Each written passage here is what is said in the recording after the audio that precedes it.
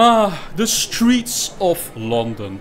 British culture at its finest. Bulldogs. What's up, big dude? Tea. I tell you what though, folks, that's bloody nice. That is bloody lovely. The English monarchy. I think I might just put a nice that's a really good idea. See if it works. And getting shanked in a dark alley. It cannot get any more British than this. Welcome, ladies and gentlemen, to my humble small little channel where I review video games. I'm a little bit late. I'm a little bit of a lazy bastard, unfortunately. But today we're going to review one of the most ambitious video game mods of all time, called Tifa High Poly 4K model. I mean Fallout London. Fallout London is made by a very small modding team, and they have a lot of love for this project, and it really showed in the final product. But is it any good though? Yes mate, you have come to the right pub. Let's talk all about Fallout London for today's video, because this team has really made something special here.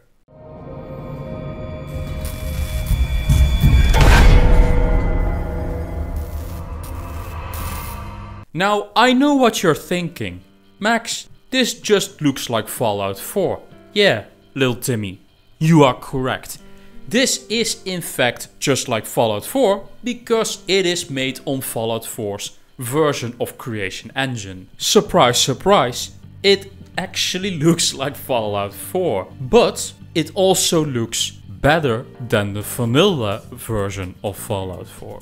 Every texture you see around you is all customly made for this mod, just like the animations, the voice acting, as well as the soundtrack.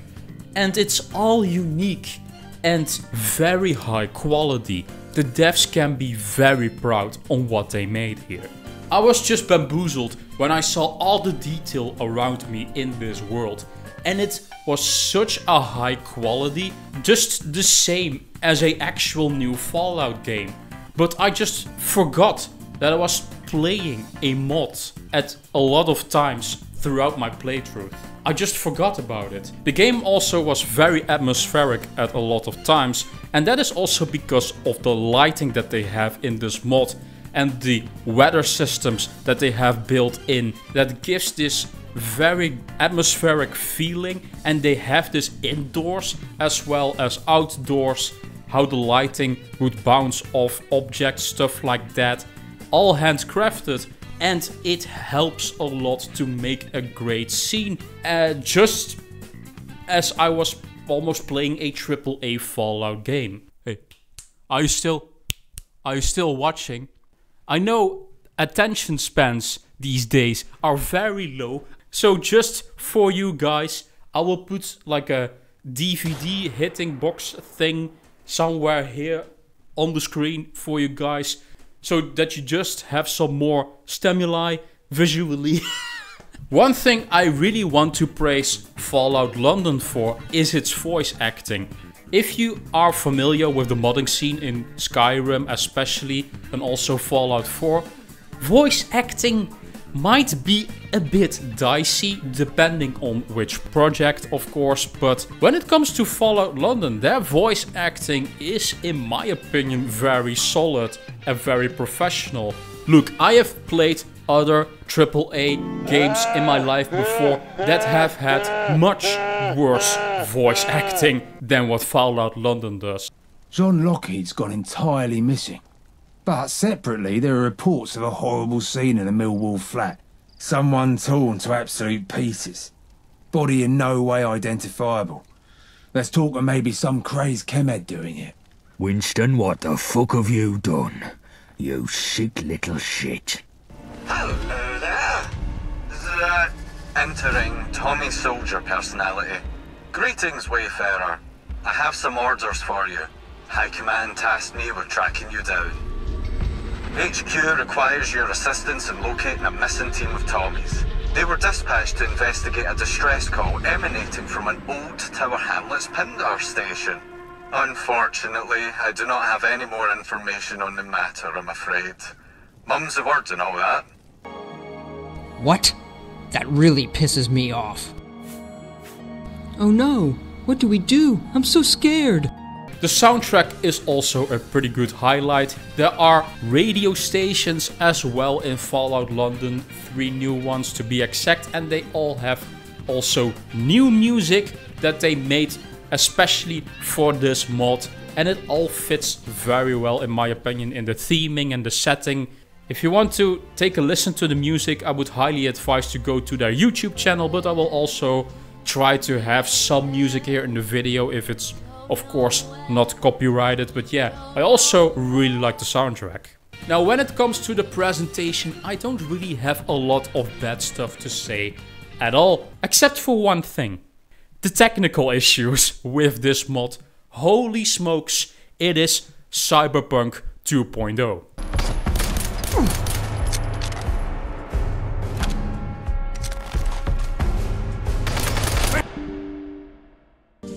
Brother, Now, we all know how much of a technical mess right now Fallout 4 is on PC. For all the crashes that I had and the technical issues and the bugs, I don't know if these are part of Fallout London itself or Fallout 4. I have no idea. You tell me. Fallout 4 is literally held together with duct tape. It is absolutely embarrassing, and it's even more embarrassing that your next gen game, Starfield, runs better on my system than a 10-year-old game. That is literally what happened with me. I played Starfield, I reviewed that for Ace Eyes, and it was technically even not bad at all. Fallout 4 though, with its next gen patch, they broke it again. Somehow, I don't know how. Of course, the Fallout London team was like, let's just release it for last gen, because they wanted to do a release for next gen, but they literally couldn't solve the issues that Bethesda made themselves in the next gen version. Thank you, Bethesda, for that. I really love you, Todd.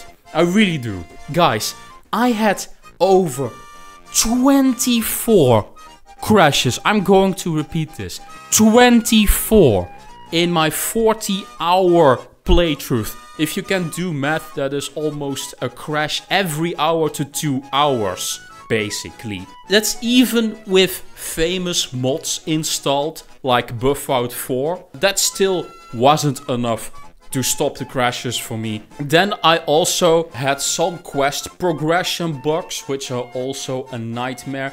Some quests would not progress for me, that were also part of the main storyline. Though Fallout London's team did say they would make much more patches to fix a lot of stuff, so that's good. But just be aware that these type of bugs are a thing. It's not just visual bugs. I had quest progression bugs, textures not loading in properly, and also extremely long loading times, as well as a crash almost every 2 hours. It was pretty rough, I can tell you. So if you want to play Fallout London yourself, I do highly recommend that you just wait for a bit. It's not going anywhere, and I am still going to be very positive about this mod in general in the rest of the review.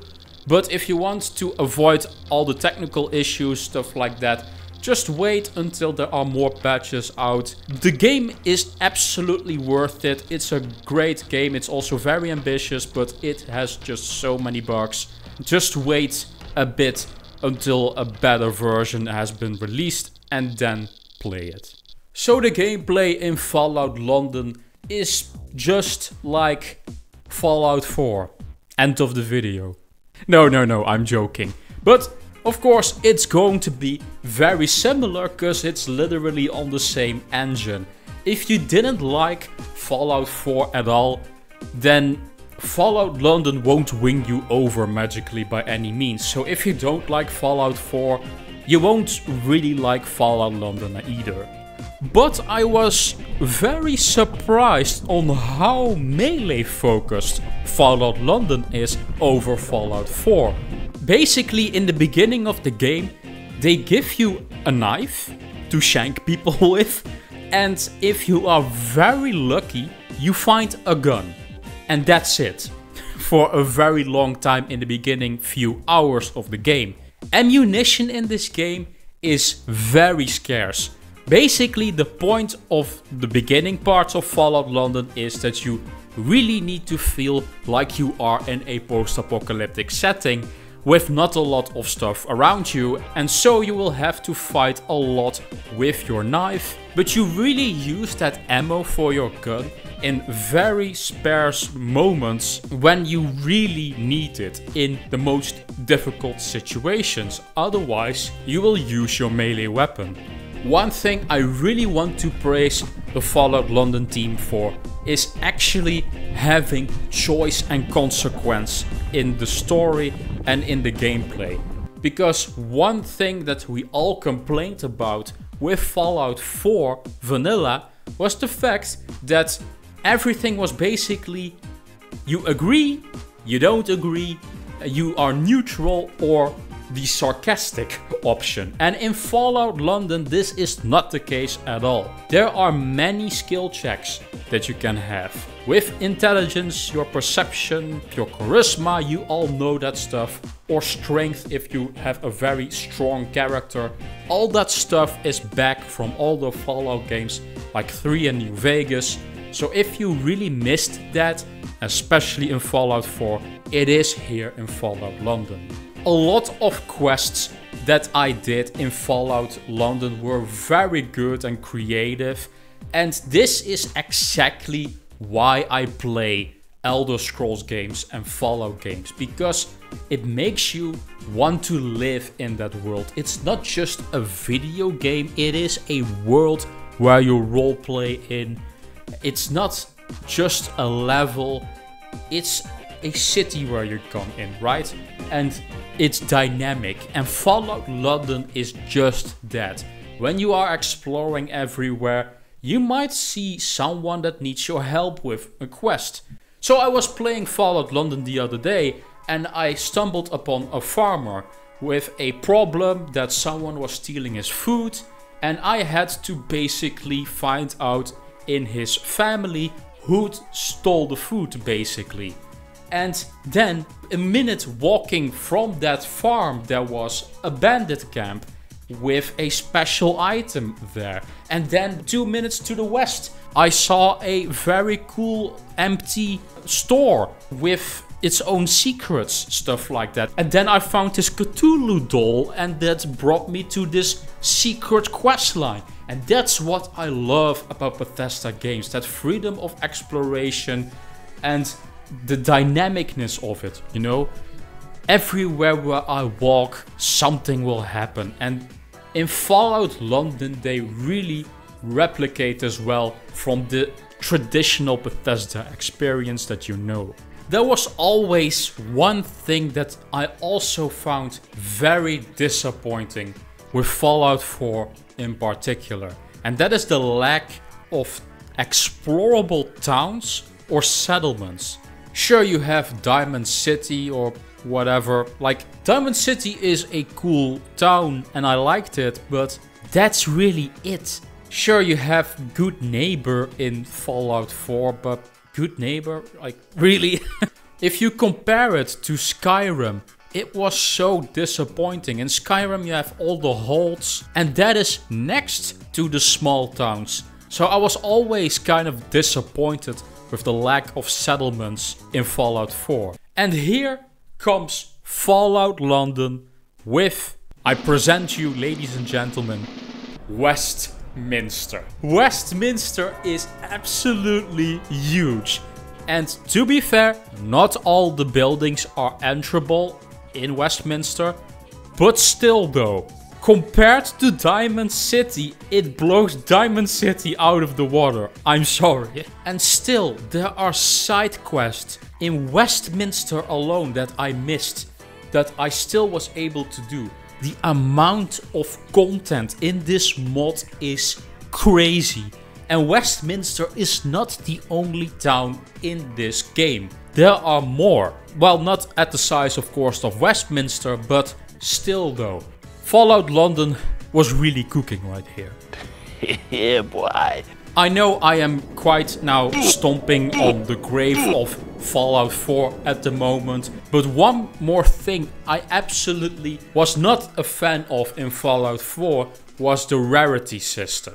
Basically, just like in Borderlands or any looter shooter game, you have like the normal pistol and the medium pistol and the extra fat large pistol from McDonald's and the legendary pistol, right? What I want to see though in these games from Bethesda are unique items with its own backstory, with a quest attached to them.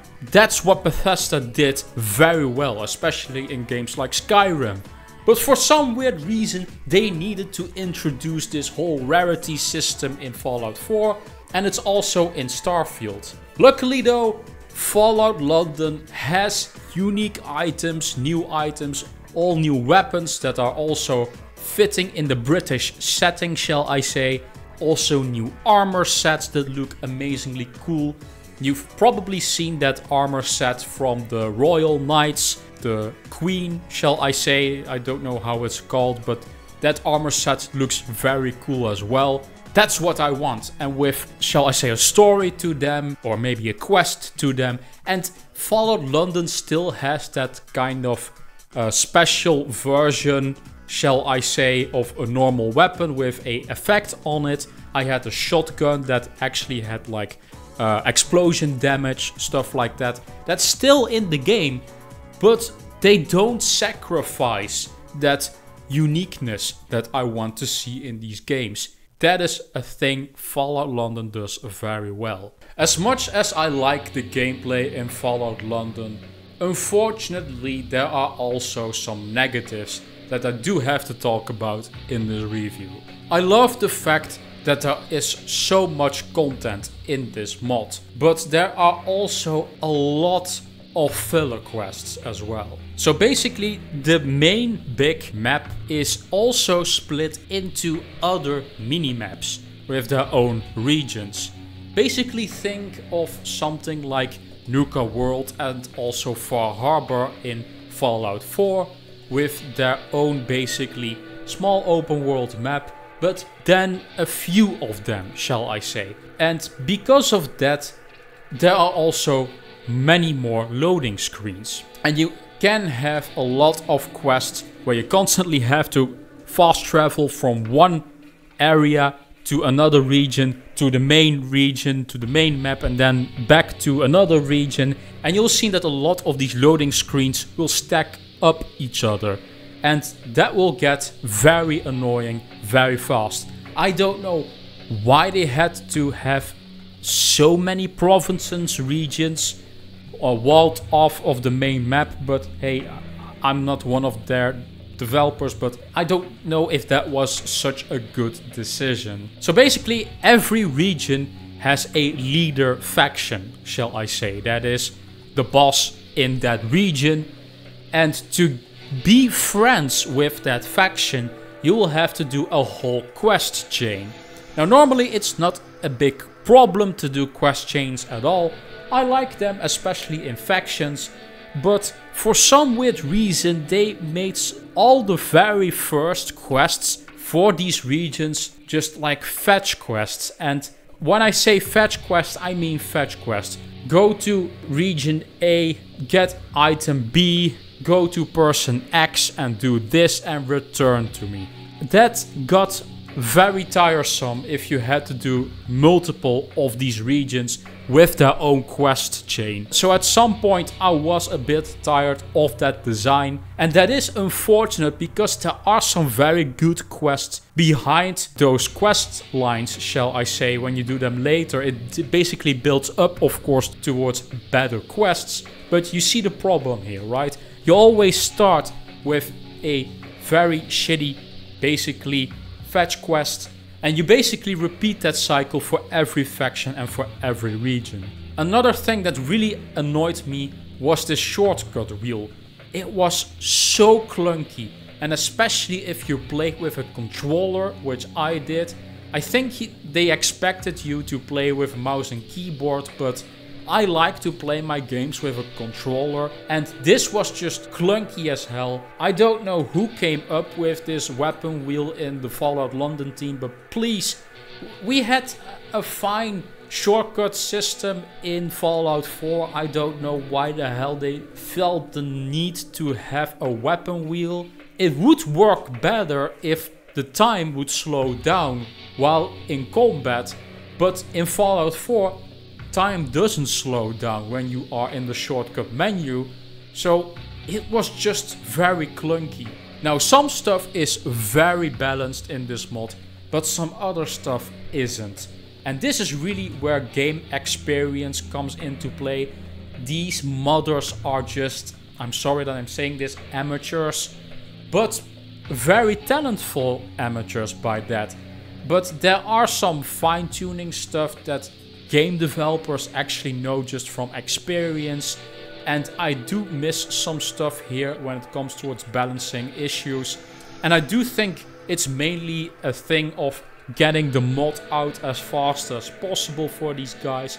But because of that, I do think they missed a bit more balancing work. I do hope they learn a bit from the feedback here that I'm giving. I might be a bit harsh here, but it's just to help the devs out. And I do hope they take these ideas to the drawing board. So one of the strongest aspects of Fallout London is definitely its storytelling. You are basically the Wayfinder, that's at least what they call you in the game, and you find yourself trapped in a laboratory, and there's this very mysterious guy, Mr. Smite is his name, and he basically lets you go out of the laboratory and you don't really know why. The goal of the game is basically to find out who is the identity of Mr. Smite and what is your identity, because you don't know that. You have kind of amnesia, just like a lot of other RPG games, and they use this pretty well as a trope here in this game as well. It's not anything revolutionary by any means, but it's well executed in my opinion. I really like what they do with the lore here because it's very in-depth. They basically had to think of a lot of new stuff that they had to write into existence, of course, because there is nothing really known about the war outside of the United States. So what happens really in Europe when the bombs fell? And they did a very good job with that in my opinion, and it does match very well with the already existing lore in America. And there is also a lot of callbacks towards the American Fallout as well that you will see in the mod. I also saw a lot of inspiration from BioShock. That was actually a pretty cool surprise. Thematic wise also, I don't want to spoil anything for you guys, but when it comes to the atmosphere, stuff like that, with interior design and lighting, it did remind me a lot of the BioShock franchise.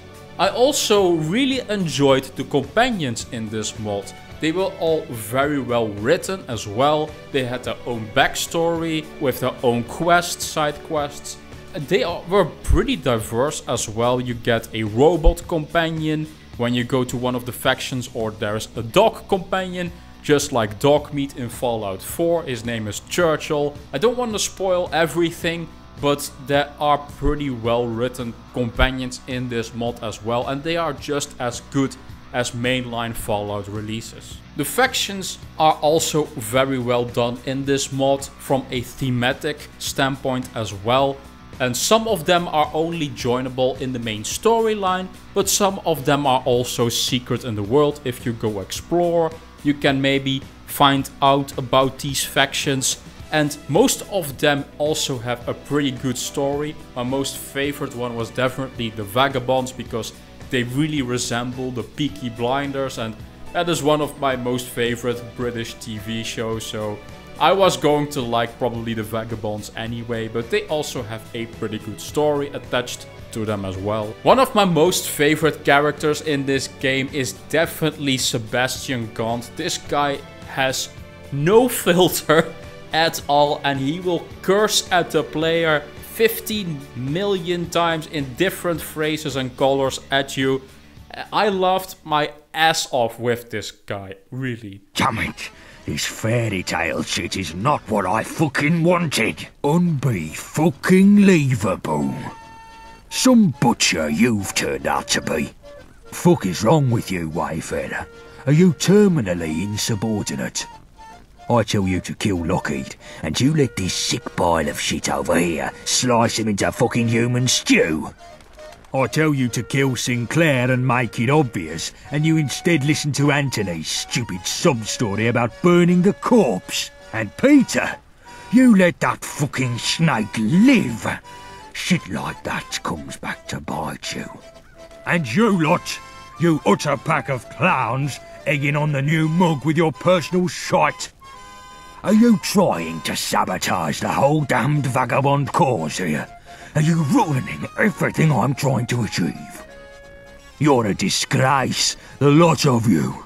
I should have you all on the fucking chopping block. So I do have one small disappointment though, with mainly the 3 big main factions that you encounter in the end part of the story. I can spoil them for you, but I expected a bit more of a gameplay benefit with being part of these 3 main factions, like extra benefits, extra side quests, character development, stuff like that. I expected a little bit more of that, I'm not going to lie, but still though it was a pretty good result nonetheless. These factions were kind of more of a thematic thing, shall I say. I wish there was a bit more to them, but still though it's a free mod and maybe at this point I'm expecting a bit too much. But nonetheless, I really enjoyed my time with the story in Fallout London and the side quests and the factions and the companions. I was at first very skeptical if they could do a Fallout game in London, but they really proved me wrong here. This mod showed that you can do a Fallout game outside of America and it actually works. And it's also very interesting lore-wise what happened outside of America when the bombs dropped. And they do a very good job here explaining that in Fallout London, and I had a very good time exploring all of it. In a nutshell though, Fallout London is one of the most ambitious mods for a video game I have ever played. It's probably the only one also I've ever finished. So still though, Fallout London's exploration is just like something out of a Bethesda game. It's really akin to Fallout 3 and Fallout 4, that Bethesda style exploration that you really love, but it also blends Fallout New Vegas, their choice and consequences as well as they can in this mod. It's not as good as New Vegas, but I'm still very happy though that they tried and they did a very good job at it. This is a must play for Fallout fans. Now the question is this mod better than Fallout 4? And I would say in a lot of ways it is, but not in everything, I have to say. When it comes to some gameplay stuff like balancing, I do prefer Fallout 4 a bit, and maybe also with some of its characters. I also prefer Fallout 4 a bit over London, but still though, most of the time this mod is better than vanilla Fallout 4, which is a big achievement.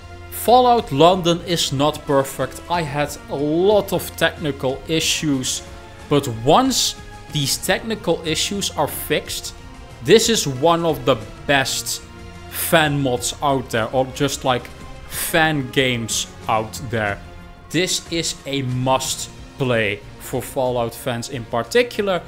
I do highly advise that everyone at some point check this mod out, because it is ambitious as hell. It is really ambitious and the devs should be proud of it. This is a fully fledged game. I cannot say this enough, and that is just baffling to me, because they worked years upon years in one engine. indie creation engine to make this happen. And the bar has now been set much higher for fan games in general, and more of these are actually on the way. Fallout Cascadia and Fallout Miami in the Fallout universe, or Fallout 1 Remake and 2 Remake is now being done as well by fans. But also in the Skyrim community, there is a Oblivion remake coming and a Morrowind remake in the Skyrim engine. And the bar has really been set high for these modding projects after Fallout London. This was an absolutely delightful experience to play. The future for Bethesda game projects is very bright right now. Bethesda should be very happy with all this stuff, because there will be more copies sold now for Fallout 4 and also for Skyrim. This will boost their sales just because of these fan projects. Todd, if you see this, go sit on your knees and thank the modding community, because they are doing a lot for these decade-old games. This should also be a wake-up call for Bethesda.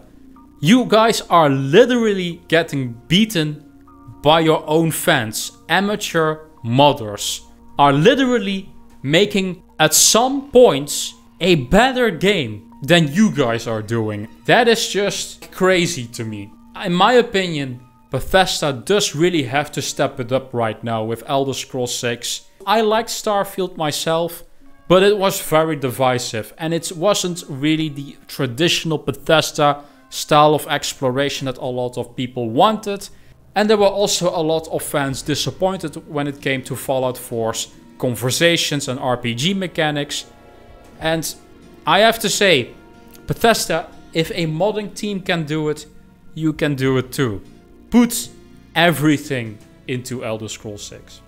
I also quickly want to thank the modding community, but in particular the Fallout London dev team. You have made an absolutely amazing experience, and you get an amazing thank you from me, but also from the whole Fallout community and fan base, just the Bethesda fan base in general. Thank you for making this mod. I enjoyed my time with it, and I did say some critical stuff here in this video, and the mod is not 100% perfect, but I hope you take that criticism to heart and go back to the drawing board and make even more stuff, more patches, to make Fallout London also better, but maybe also make a sequel if you want to do that. Thank you for making this stuff. I really enjoyed my time playing it. Thank you for watching. It was a long video to do. The game also took a long time to finish for me. Playing it, making this review, making the script, filming, editing, all that stuff. If you liked everything you saw here in this video, give me a like, or also just subscribe to the channel if you want to see more content like this, game reviews, news, stuff like that. That's what I usually do, and rumors for the biggest single player games. I do that for every platform, for PlayStation, Xbox, Nintendo, you name it. Also, don't forget to leave a comment in the comment section down below, and I might feature your comment, like I said, in the next video. Thank you guys for watching as always, and I will see you guys in the next video. I'm going to leave you guys with Todd Howard, because I don't want you guys to miss Todd Howard, because I all know how much you guys love Todd Howard. I'm just going to, I don't know where the fuck I need to put this, like, oh, here. Yeah, that's better. I will see you guys in the next video. Bye bye.